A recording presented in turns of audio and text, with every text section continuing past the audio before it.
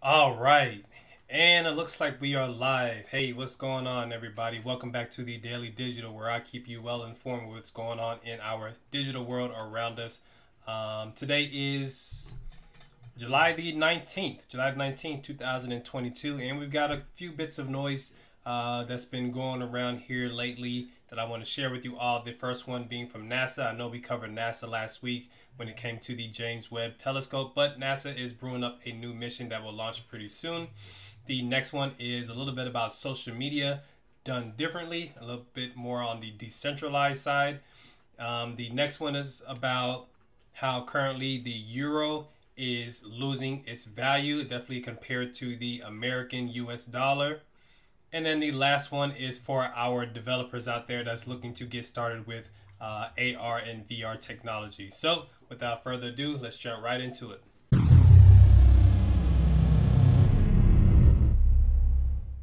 All right, so the first item on the block here today is all about NASA. NASA is preparing to launch a mission called DragonFly, and this DragonFly will actually go all the way out to Saturn's moon called Titan. Titan is believed to be comparable to the Earth that we currently live on here, and the reason why they want to go out there is, I'm assuming, to find alien life, but to also trying to figure out, hey, what mysteries that we can solve since the Titan moon is actually comparable to the Earth. What mysteries can be solved by putting those two side by side? The mission is set to take place, I believe, in 2026, and it should last about 8 years for it to get there. So 2034 is when it will actually land, and it's going to be about the size of a riding lawnmower. It's going to be more like a drone. So it's going to be like an aerial drone instead of like the Mars rover that drives around and stuff like that. And it's supposed to last about, I think it said about 2.5 years if I'm not mistaken. And it's going to cost us about $1 billion. I think at the time of this writing here, they said it was like 850 million. But I then did a little bit of research further and saw somebody said that it was going to cost about $1 billion, which in my opinion, I definitely believe it. Yeah, so how much would it cost? 850 million. But again, we'll see about that there. All right, so I do want to share with you guys a video here as well. I just want to touch on why is NASA sending the DragonFly mission to Titan. Again, both Earth and Titan have hard crust. Through Titans though Titans is composed of water, ice rather than rock. Both worlds boast thick atmospheres composed mostly of nitrogen. Which reminds me as well that the Titan will actually be powered by nuclear power because Titan is actually like very, very, very, very cold. I think it said like negative 200 degrees Celsius or Fahrenheit. And then nuclear power is actually really going to heat up all of the components inside of the drone, the Titan drone there. So, or the Dragonfly drone, sorry. So it would actually kind of balance itself out. Both have liquid on the surface and precipitation in the air. But these two are primarily because of methane. So there are methane clouds, there's methane rain, there are methane rivers and lakes and seas. There are even dunes on Titan, though they are made of organic molecules rather than silica, and deep under its ice shell, Titan may possess a subterranean ocean made of liquid water. Alrighty, so again, I just want to play this video here. Again, you can kind of read through this article. I'll put the link of it into the description for this video. Is there life on Titan?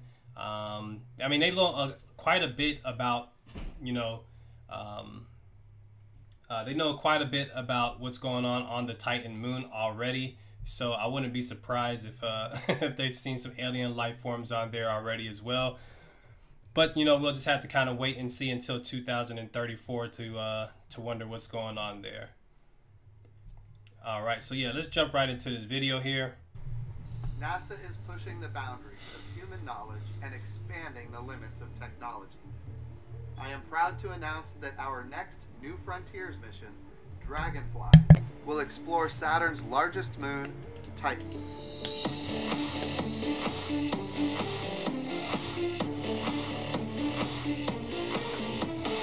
DragonFly will be the first drone lander with the capability to fly over 100 miles through Titan's thick atmosphere. Titan is unlike any other place in our solar system, and the most comparable to early Earth. The instruments on board will help us investigate organic chemistry and search for chemical signatures of past or even present life. So we have on Titan the opportunity to observe the processes that were present on early Earth when life began to form, and possibly even conditions that may be able to harbor life today. One of the things that is particularly exciting about this mission is that we can do the very detailed chemical measurements, but be able to put them in the context of Titan as a system. It's the science that really motivates us to do this exciting and difficult mission. Go DragonFly. So yeah, and I just want to kind of zoom back over here real quick so you guys can kind of see.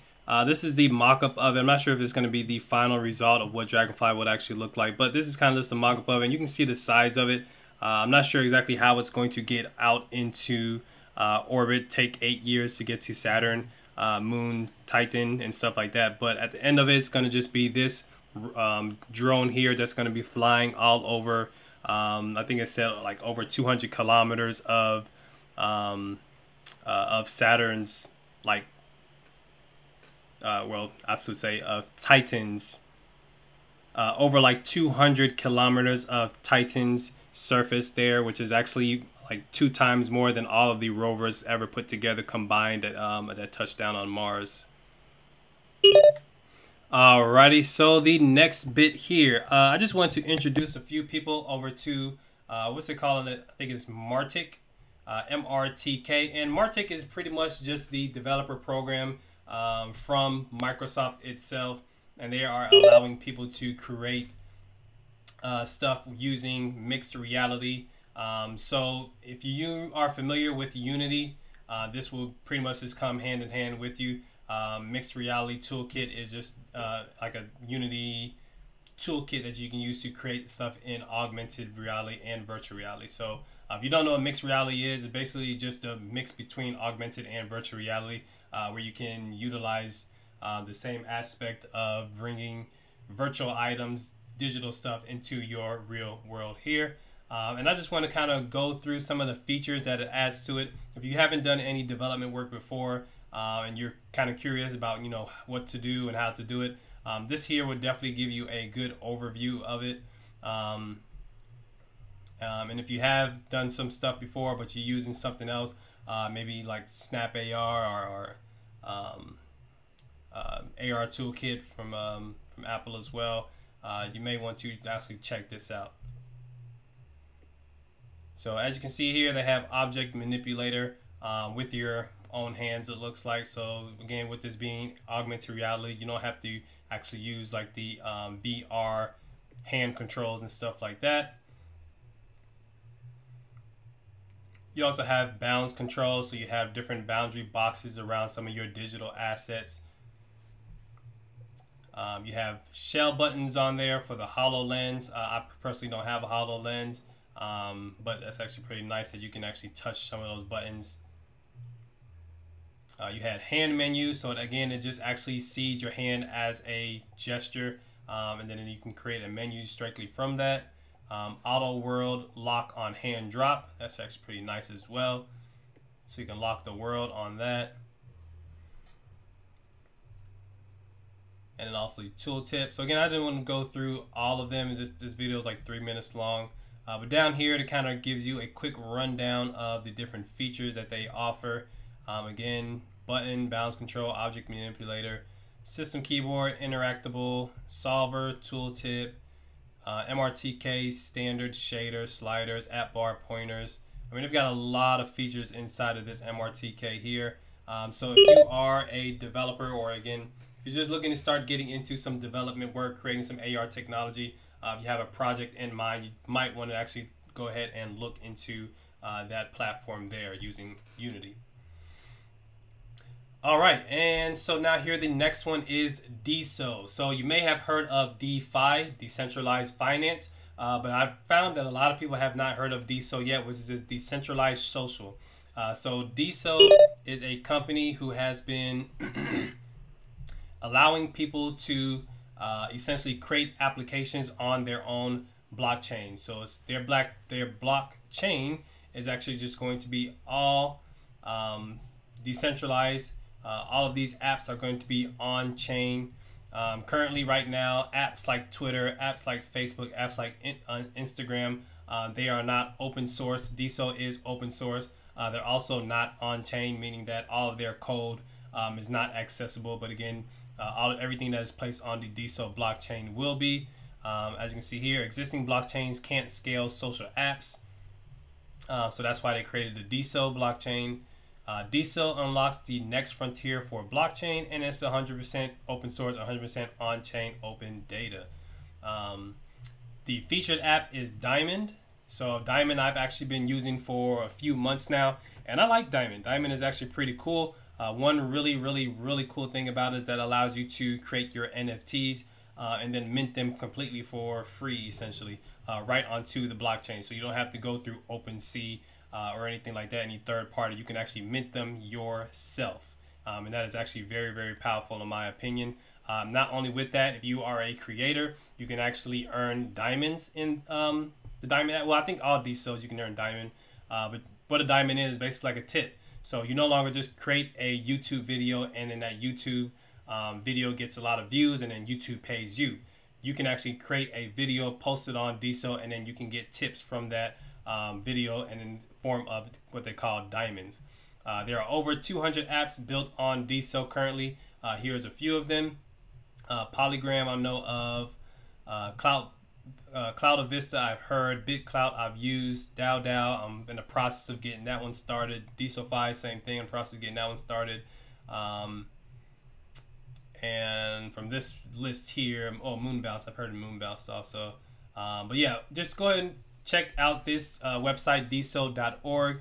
See which ones are, related to you, which ones that you would be comfortable using. Definitely check them out.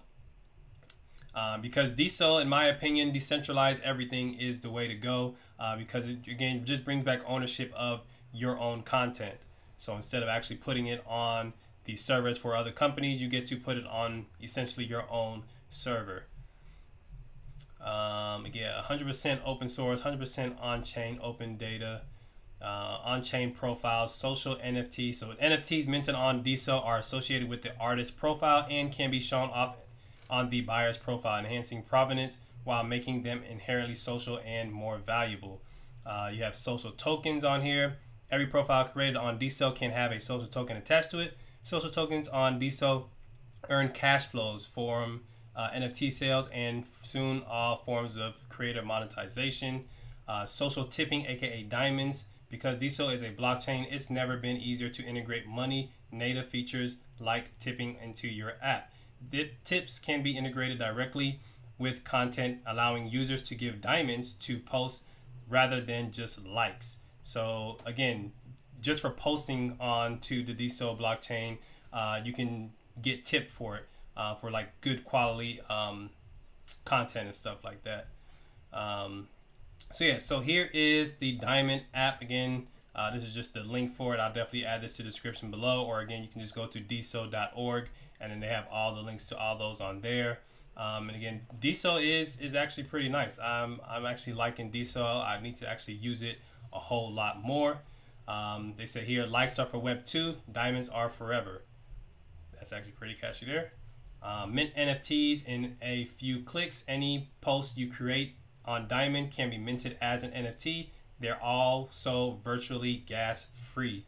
So just take note of that as well. You can send tips. You can buy creator coins. Creator coins is actually a really good thing here. You can airdrop NFTs. You can take your profile with you to any other any other app on DeSo blockchain. So you no longer have to have a profile for Instagram, a profile for Twitter, a profile for Facebook. You can just have one main profile and take your name along with you through all the other ones. And then here's one that I actually found. I came across this like on Twitter or something like that. It's called Peepeth, and again, I think they're just trying to be like the Twitter competitor or something like that. And for whatever reason, I actually tried to join it. I requested an invite for it, but nothing ever happened. I never got any emails. I never got anything back from it. So I don't know. I would definitely say be wary about this one. Not saying that they're a rug pull, not saying that they're trying to scam you or anything like that, but they just might be in beta mode and have a lot of stuff going on. So definitely want to check the whitelist on this, or the white paper on this, and then try to figure out what exactly is going on. If I click on enter site here, again, it's just kind of like a Twitter clone kind of thing, but just a decentralized version of it. But I think I'm gonna stick with all of my DSO apps on the DSO blockchain and stuff like that. Alrighty. And so for the last thing that I have here for you guys today is the euro. The euro is now getting a whole lot weaker for the first time in about 2 decades, guys. 2 decades, the euro is now the same price as the American dollar, the USD. And what exactly does that mean? It just means that the US dollar is now stronger and more comparable to the euro. So today, and this was 12/7, oh no, probably 7/12, so July 12th, 2022. Looks like this was when the euro was actually equal to the US dollar.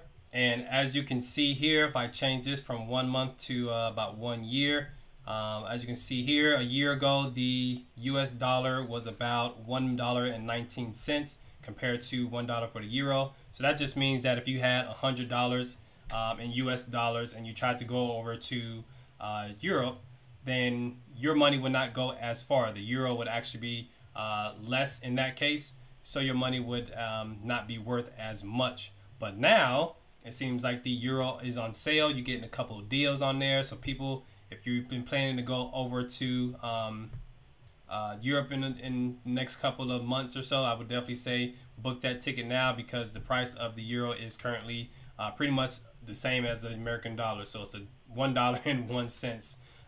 So that means your dollar is actually going to go further in that case. But what that also does mean is that now investors, and so there's a couple of reasons why this is happening, right?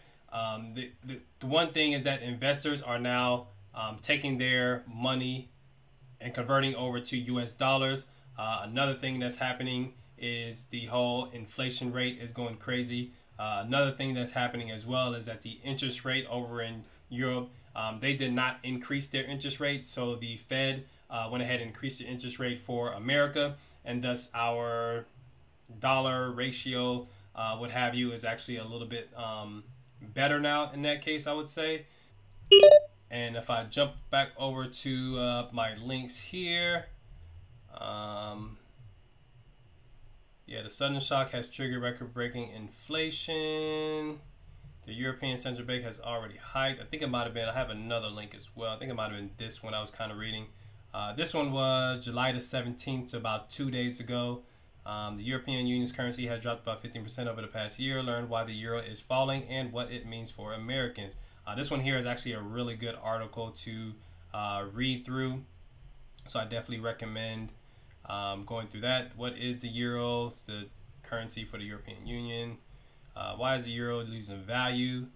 To start, inflation is hitting hard with an expected 8.6 rate, while the economic outlook bears. And again, I'm just kind of breezing through here. You guys, these links will be in the description for the video, so definitely go ahead and check these out.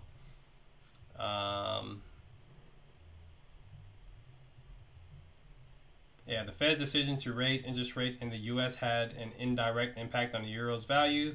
As America's interest rates rise, so does the value of the interest rate of the interest-bearing accounts in the U.S., making them more attractive to investors globally. So their investors are, investing more into that. One thing that is happening though is that the people who have, I guess, the Americans who have businesses over in Europe, their businesses are starting to take a hit because of that. Because again, that dollar isn't converting over as much when they convert it back over to USD. How will a weaker euro impact Americans? Yeah, so American businesses and workers that operate in Europe are paid in euros will also see their income decrease. if they are converting their European earnings back to dollars. Will a weaker euro save Americans money when traveling? It certainly makes the math of converting dollars to euro a whole lot easier. A $250 train ticket will cost you $250. Actually, last June, that same ticket would have cost you $305. So literally $55 more last June, just because of the conversion rate difference between the two.